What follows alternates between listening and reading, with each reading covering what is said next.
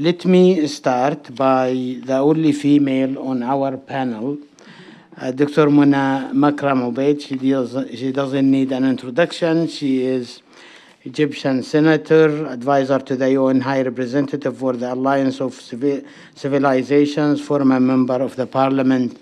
She will be giving us an overview of the main political, economical, social changes in the region, facing the region at large, and probably she might focus on Egypt, and what would be the opportunities. Whenever there are challenges, there are opportunities too.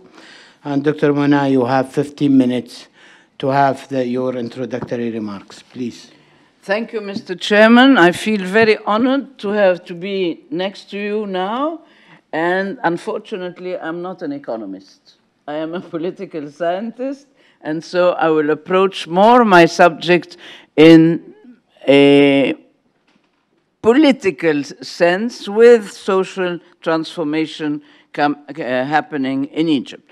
So let me first start by Egypt and how much this crisis, this Gaza crisis, this Palestine crisis has affected Egypt, has affected the whole Arab world, and the whole world, in fact, from watching the horrific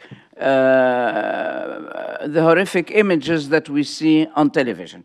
But what I can say also is that the turmoil in Gaza is not entirely a bad thing for the regime of President Abdel Fattah el-Sisi. In many respects, his government would be happy to see Israel eliminate Hamas, an organization that grew out of the Muslim Brotherhood, hated by President Sisi, hated by the Egyptian public opinion. The Egyptian public opinion, the Egyptians in general, have seen what it is to have an Islamist regime trying to change the identity of the country, trying to make it an Islamist, racist country, and so on, forgetting what the Egypt really stands for, which is a secular, modern, democratic country. Now, on the other hand, the Egyptian public today is outraged by the ongoing Israeli bombardment of Gaza. And like most of its counterparts across the region, it prizes stability over domestic accountability.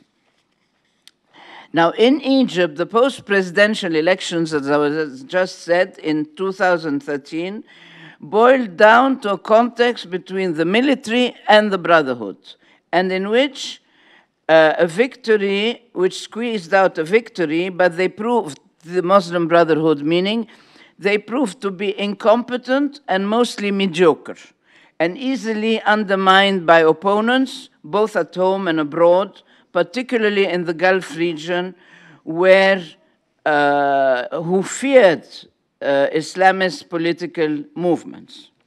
Now, the removal of, he was called Morsi, the president at the time, his removal of office marked the end of Muslim Brotherhood rule.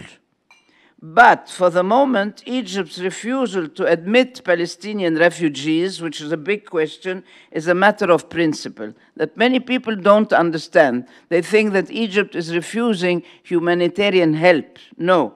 Insofar there is any residual commitment in the Arab world to a solution of the Israeli conflict, there will never be anyone accepting to displace the Palestinian or Gazan community into Sinai.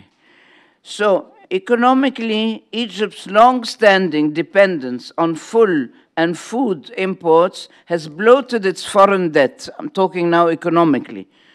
Has bloated its foreign debts thanks in part to the war in Ukraine, the COVID-19, and securing international financing has grown more costly, and more domestic subsidies continue to drain government resources.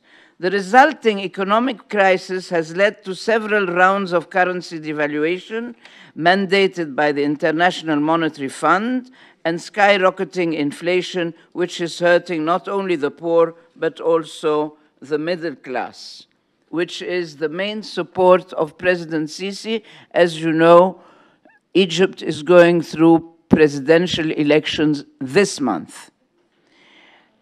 So Egyptians is more than any Egyptian government. Egyptians, now that they put pressure on Egyptians to accept the Palestinian community into Sinai, the president has refused adamantly because it means the end of the Palestinian question if these people are displaced once more. So Egyptians, more than any Egyptian government, could not tolerate such a thing. Moreover, many Hamas militants would likely escape into Egypt, creating yet another headache for the authorities. That is why one of the other reasons that Egypt is refusing. For the moment, we are insisting that President Sisi is insisting that the United Nations, the European Union, and others should help provide humanitarian assistance for the people in Gaza. I want to underline, do not underestimate General Sisi's role, because Egypt has maintained very good relations with Israel, but the government cannot survive what Israelis are doing in Gaza. People are getting very angry, but also the pressure on him to mobilize his army and go forward to fight, to protest the Gazans is refused. He is adamant in refusing the Gazans into the Sinai, as I said, because this will mean the end of Palestinians and the two-state solution. Furthermore, the Palestinians in Sinai would create serious national security problems for the government of Egypt. Now, let me add that there is a great feeling, no, this is not, and now that there is a shift, a rising tide, it's very interesting that every day things are changing.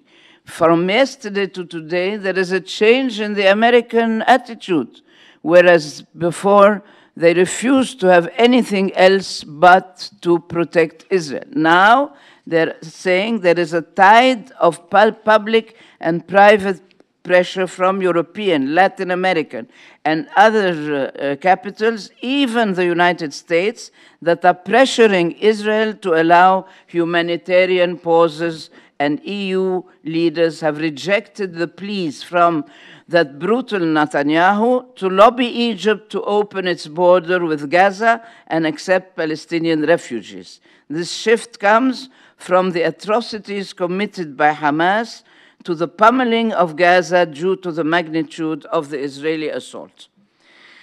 And now that we are hopefully approaching the day after, everyone is talking about the day after, let us speak to a former Fatah strongman in the Gaza Strip and listen to his vision of the future, which I think is one of the most imaginative and creative vision. Once Israel's war on Hamas ends, he says, the Gaza Strip should be governed by a technocratic government for 2 years, as it is an illusion that any single individual could take over on his own. If you want, you can remember what President Sadat's words when they offered him to take Gaza, said no to more refugees. Now, at the end of that period, which is the present war, which he believes would unify the splintered Palestinian factions, there should be elections based on a Palestinian state. This man I'm talking about is a former Fatah leader. He's called Mohammed Dahlan. He's a name that you should remember. So there should be elections, he says, based on a Palestinian state without defined borders. The borderless state could be backed by Arab countries such as Egypt, Jordan, Qatar, Saudi Arabia, and the United Arab Republic, and the United Arab Emirates. After that, there should be international recognition by Israel and a final agreement with Israel. International recognition by the international community and a final agreement with Israel.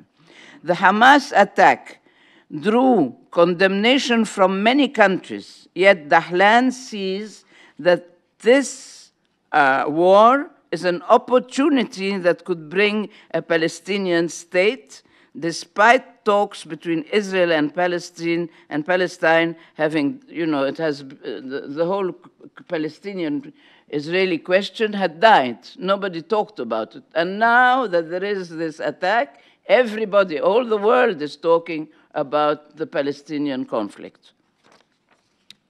So Mr. Dahlan's vision is one of surprising hope amid the horrors of the fighting. Let us remember that he has connections, Mr. Dahlan has connections on all sides of the conflict, with Israel, with the Gaza people, with the Arabs, of course, and he also speaks very warmly of his relations with some senior Israeli figures. More immediately, Mr. Dahlan, who has returned from Egypt, has close ties with Egyptian President El-Sisi, and he has declared that he will not run for elections. But like all Arabs, don't have to believe what he says. And yet, he firmly sets out his credentials for leadership. He has become a close advisor to the ruler of Abu Dhabi. He believes that Israel has destroyed the two-state solution. Listen to that, because this is what is quite new in his declaration. Everybody's talking about the two-state solution and who would accept and who would refuse. He believes that Israel has destroyed the two-state solution, and now is the time, he says, to strive to achieve the one-state solution. The real problem lies in the Israeli occupation. So what I want to add at the end is one of the main things that we are asking for to end the Gaza saga is the liberation of the hostages. This is what all the international community is asking for, and it is part of what Mr. Gargash has just said now in his speech, and I believe that he is quite right, and that the international community should get together for that. I think it is enough. I have said enough. I hope you will have questions for that, because it's a new proposal to have somebody really come out with a suggestion. Thank you. Thank you so much, Dr. Amuna, for your insightful, deep thinking, and for your energy at the end of the day. You are clear with your ideas. You are very energetic. She was preparing since the morning, early morning. And she's challenging everybody at this late hour. So please write all your questions. I don't have questions for the panel. I am relying on you to ask them questions. But you brought a lot of ideas on, proposals on economics. You said enough. I think you said, issues of challenges to the region and to Egypt. And thank you for your clarity and your intervention.